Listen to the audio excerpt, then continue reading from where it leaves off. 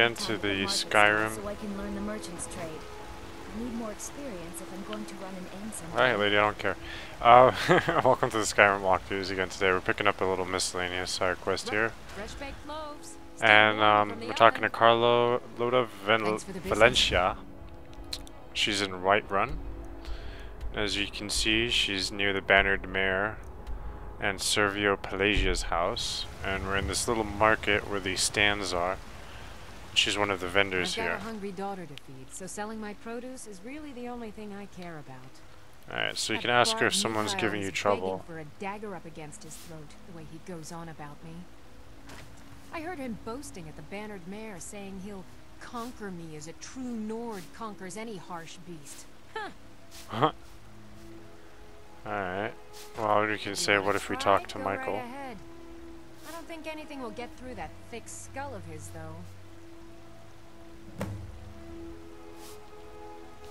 I can ask her about this. No idea. Half the men in Whiterun have proposed to me. Some were even single. You'll never understand. No amount of flowers or honeyed words are going to change my mind. Right now, all that matters is my daughter Nila. No man's going to get between me and my little girl. Alright. Remember, fresh fruit and vegetables every... So, we've got this quest now. Miscellaneous one. Talk to Mikael about Carlotta. Alright. Let's use our clairvoyance here.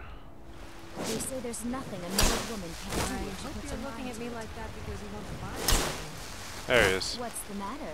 You can't stand the sight of a strong Nord In the woman? Bannered Mare, like she said. I just always pay attention to some of the stuff that they're talking about. Alright. So I'm guessing this Mikael person is going to be in here. Let me know if you want anything. I think I got a clean mug around So this here is him. somewhere. Oh, Yeah, if it's a lady you're looking for, you best look elsewhere.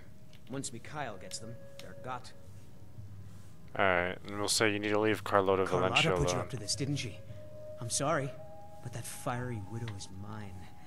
She just doesn't know it yet. What a rapist. Alright, let's try to use persuasion. What did you just say? All I heard was a sound of jealousy. Alright, that's it. We're brawling this I asshole. don't have to take that from you. Never should have come here. Ah, Come on, take that. let's see what you're made. Ah. Strong hit. Ah. The best you can I'm wearing armor, bro, and you're not. What do you got? Come on.